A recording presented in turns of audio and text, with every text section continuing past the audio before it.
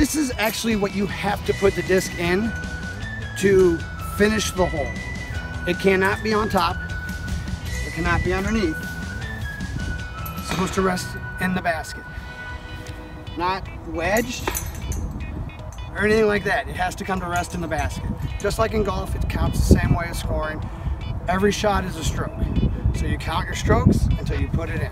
Putting, some people will do 3 fingers with a finger on the outside. Some people will do 4. I prefer the 3, I get a little bit better aim. Usually you'll have a marker on the ground that you cannot go past.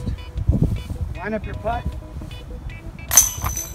and that's how you finish your hole.